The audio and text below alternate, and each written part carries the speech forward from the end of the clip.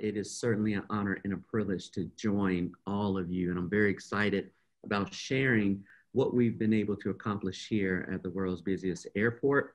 I'm going to walk us very quickly through this. I definitely want to leave time for any questions, Mike, that you might facilitate.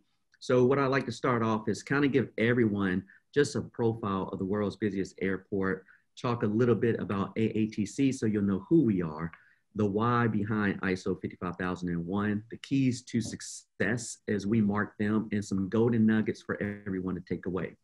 So Mike, if you wouldn't mind, thank you so much. And you can go ahead and click through this. So Hartsfield-Jackson Atlanta International Airport, the economic effect that we have is 448,000 jobs. We are the largest employment center in Georgia. 4.2 billion of the money that is generated here is total annual payroll. And if you think about how that converts into a direct or indirect economic impact, is 6.6 billion.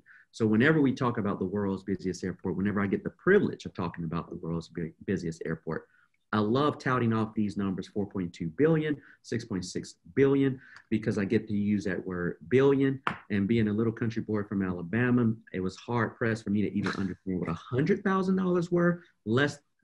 I mean, a million, you're really blowing my brain, but now I get to talk about billions.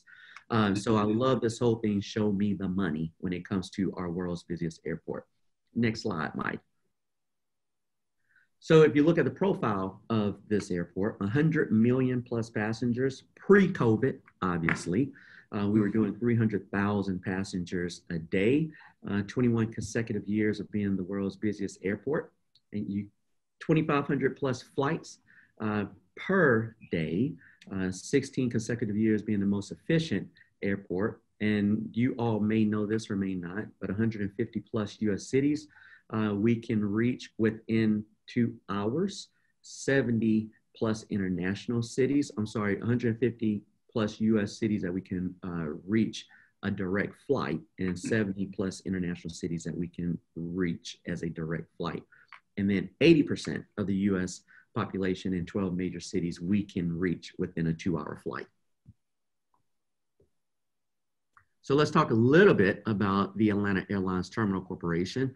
So when you think about AATC, we were chartered and formed back in 1979. The airlines and the city at the time were very forward thinking in the construction of Atlanta Airlines Terminal Corporation. Now we're Atlanta Airlines Terminal Company. And the whole premise was to create an organization that could maintain all of the building operations, facility maintenance on behalf of our carriers, since they are the ones burdened with the upkeep of this 7.2 million square feet. 94 full-time employees, but we have about 1,200 contract employees under us. That's across 47 contracts. So when you think about this organization, it's a relatively small organization under 100 full-time employees. Yes, we do have about 1,200 contract employees under us, but we're a pretty small company managing the world's busiest airport, spanning across the 7.2 million square feet, somewhere around $170 million of annual operating and capital improvement budget. So this little bitty company of 94 employees, since I've been here in 2010, we've done to the tune of somewhere close to $650 million worth of capital improvement projects here at the airport. So why ISO 55001? And there's a plethora of reasons why we embarked on this journey back in 2016 and then reinvigorated ourselves in 2017 to get the certification in 2018. But these reasons are reduce operating costs, extend the useful life and value of assets, enhance the reliability and performance of those assets, improve awareness and response to risk, fewer disruptions and more rapid recoveries, organizational alignment of business goals and objectives, and consistent decision-making with approved communication throughout the organization. And let me just say one thing very quickly in reference to these reasons. And all of you who are watching, who are either on some pursuit of ISO certification or are considering the pursuit of ISO certification, We were very fortunate to do this in 2000, started journey 2016, reinvigorated 2017, certified in 2018. Because we were able to implement all of the key learnings and lessons of this standardizing how we make decisions and how we lead this organization, we were in a much better position to get sucker punched by COVID-19 in 2020. Understanding that we were already looking at all of our risks, going through our PESTO, going through our SWOT analysis, and making that a part of our culture. When we got hit as a global community with COVID-19, AATC, because of ISO and the journey that we did with 55,001, we were able to respond very quickly as opposed to having to get hit with COVID-19 and figure out what to do. So these were benefits and reasons that I had listed on the journey of ISO before we got hit with a global pandemic. So that is another reason why ISO is so beneficial to organizations and companies, because it prepares you for the unknown. Next slide, Mike. Thank you. So my main reason, this is what I love. My main reason for ISO 55001 is to take care of our people. So what do I mean by taking care of our people? Safety, tools, and empowerment. So all of us here that are on this webinar, those leaders, all of us who are leaders, we understand that people are our most valuable asset. And we have to do our best as leaders to ensure that our people are taken care of. Because if our people are taken care of, then your customers or clients, in my instance, my passengers, will be taken care of. If my people are taken care of, my shareholders will be taken care of. If my people are taken care of, then the stakeholders, the City of Atlanta, the mayor, the City Council, the Department of Aviation, all of our contract partners, they will all be taken care of. But it's people first. So when we think about taking care of our people, we got to make sure that our people are safe, obviously, taking care of their physical safety, and then, of course, during COVID, taking care of their financial safety. Give them the tools to be productive, give them the tools to be successful, and then empower them. This is what ISO does. If you institute and implement an ISO certification in RI 55001, then we are able to protect our people, we're able to give them the tools to be successful, and we're able to empower them to make better decisions based off of evidence-based management. Well, you create a better work life. You then create happier people. And then for our shareholders and our stakeholders, what comes out of that, Mike, the next point, increased productivity, which leads to everything that companies want. Increased value. Mike, if you hit the next one for me, increased shareholder value. So ISO sets you up to do that fundamental, foundational component that all of us as leaders should be thinking about, which is how do we take care of our people? How do we create a better life for them? How do we make them happier? Because if you create a better life, work-life balance, all of that, if they're happier, then they're going to increase their productivity. They're also going to increase their loyalty to you too, which is a great byproduct. If their productivity increases, obviously that leads to increased shareholder value. Mike, thank you. So our first focus in 2017, and then where we got certified in 2018, our certificate was on our utility plants. So when you think about our central utility plants here at Hartsfield-Jackson, these plants basically power a city. So we like to look at ourselves as a big airport, but a little city. If you think about our cooling capacity, 23,000 tons of cooling, that's enough to cool 10,000 homes. Right behind that, when you think about the steam generation that we have here on campus, 115,000 pounds per hour. That's enough steam that's enough steam to power your largest steam locomotives. When we think about The electricity, 280 million kilowatts. That's enough power generated here at Hartsville-Jackson to power 25,000 homes.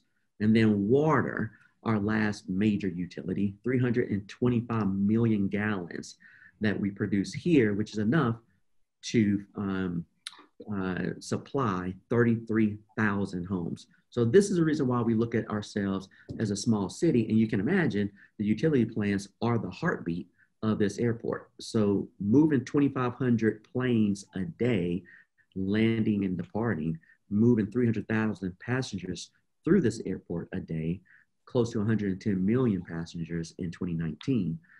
We have to make sure that these utility plants do not stop. We have to make sure that they're working in the most efficient, effective manner, because if they stop, operations can stop. So the benefits of ISO 55001, you can keep going, Mike, thank you. Scroll on down. Was it worth the effort? Was it worth the effort? Global recognition of excellence, better fulfillment of fiduciary responsibilities to our shareholders. And this is important. So when all of you, and I'm going to get to some of the challenges and go to nuggets, but when you're thinking about moving forward with ISO, how do you do that? If you report to somebody, your boss or a board of directors, in my instance, you have to be able to articulate and communicate what is the benefit for them to invest in this effort. Because it's not just a financial investment that takes for the certification, some of the training. That's really small. That's almost marginal. The real investment is the investment of a president and the CEO and all of my vice presidents that are engaged in this, and the entire company that is engaged in it. And then you suck in all of our business partners. Now that number of certification, that's minute, but now all of the dollars associated with all of those salaries and the opportunity costs and the time, that's a huge investment. So you have to be able to articulate the benefit. Better fulfillment of fiduciary responsibilities to your shareholders, increase shareholder value. And that's what I showed you prior. You take care of your people, more productive, happier, increase shareholder value. Proof of commitment to the world, proof of commitment to world-class service. So for all of our stakeholders, the City of Atlanta, the mayor, her cabinet, the City Council, Department of Aviation, all of the different stakeholders, TSA, CBP, that touch this airport, us going on the journey, communicated how serious we are about serving this airport in a world-class manner. Assurance of superior asset management system, obviously, awareness and implementation of best practices, documented processes and procedures. Documented processes and procedures. And I'm sure that many of you, like us, there's a huge void and a gap that can sometimes be found in the documented processes and procedures, because we're so busy running and trying to make things happen that we do not spend the appropriate time of standardizing our operating procedures and then documenting them and making sure that they are seamless and transferable no matter who comes into your organization. Positive culture shift. A positive culture shift. So since doing this, and I have to give kudos to my Vice President of Facilities, Mr. Gary Merrill, who is the subject matter expert when it comes to ISO, and along with the wonderful ladies that have helped us build out this program, those are the ones that ran it for me. Donna and Jennifer and so many other names, Marshall and Tracy, they're amazing. And when you have people that are so committed to helping you put forward something that they know will change the culture, it becomes infectious. So you actually have, as a president or a CEO or a leader in whatever capacity that you are in, you actually have consigliaries for you now helping to elevate your culture and elevate the positive nature that exists throughout your culture by having individuals engage in this journey that are within your organization, which is very key. Next slide, Mike. So keys to success. Leadership, I just mentioned.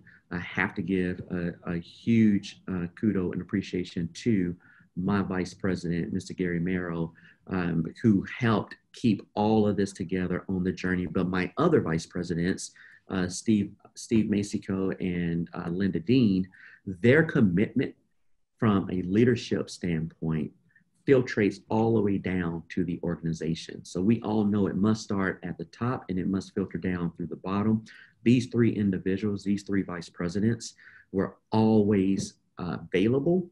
They were pushing to make sure throughout the entire organization, through all three of their divisions, that the ISO culture was penetrating throughout the organization. And for me, as the head coach of the organization, having some amazing coordinators with you that believe in increasing the culture and making the culture more positive, standardizing your practices, increasing shareholder value, having people on your team at the leadership level is critical. And I can't emphasize that enough. It is critical. A process like this must be led top down, but supported bottom up. So you have to be able to get the buy-in of your organization, and you can only do that through having great leadership. And I'm very blessed that I have three phenomenal leaders that have been with me on this journey. One of which, Rod Ozus, if you're watching,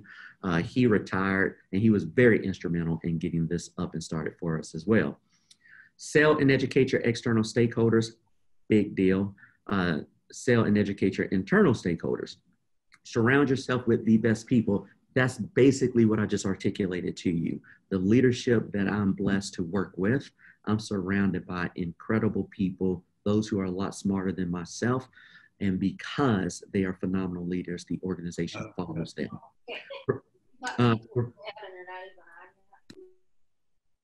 Provide resources and stick to those who lead the effort. Provide resources and a stick to those who lead the effort. And what I mean by that is, again, remember, it must come from top down, the support and the commitment to what you're doing, but it must be led from the bottom up. And those ladies that I mentioned to you earlier, we had to empower them and we had to give them the stick to make sure they could get everybody else on board. So it wasn't just enough to say, hey, you're going to go lead this, and then you throw them out there to the wolves and they have no power or influence behind them. You need to make sure that you empower those. In my instance, letting the organization know that these ladies who are leading this effort has the full support of the president and CEO. So when they set a meeting, you need to attend the meeting. That's what we mean about providing the resources, any training that they need, any financial support that they need, resources, but giving them the stick is the power to help move the organization. Lead from the top, empower from below, and be disciplined.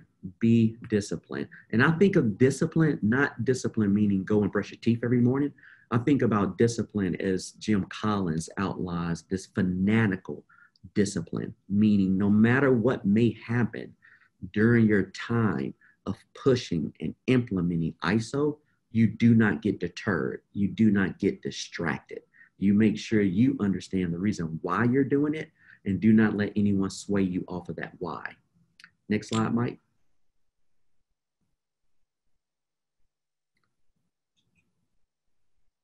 All right, we are almost done.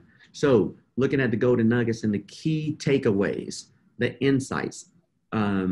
Champion, you need a champion, you need a team, and you need to provide the resources in order for this to be successful. Champion needs to be the person, whoever may be the highest within your organization or your division or department, that is the person that has to be a champion. That is the person that has to step out, send emails, participate, be available so that the organization understands that there's commitment there.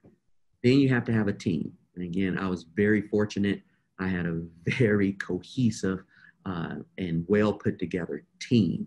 So I didn't have to do a lot. Yes, there was an investment of my time, certainly, but I didn't have to be the one doing. I had an amazing team that was making sure everything got done. And then you have to provide them the resources. Challenge, as I mentioned, time commitment. Time commitment is huge because remember, I said it's all of these bodies, executives, vice presidents, CEO, then you have your staff, but then you have all of your business partners. That's a lot of coordination of people calendars. There's a lot of time putting together your asset management system. There's a lot of time creating and making sure your documents are right. So there's a huge time commitment that is involved. So that is challenging. And then obviously capturing buy-in. And I've kind of already listed out how you do that, how you capture the buy-in of your organization. The good, documenting tribal knowledge, obviously, right?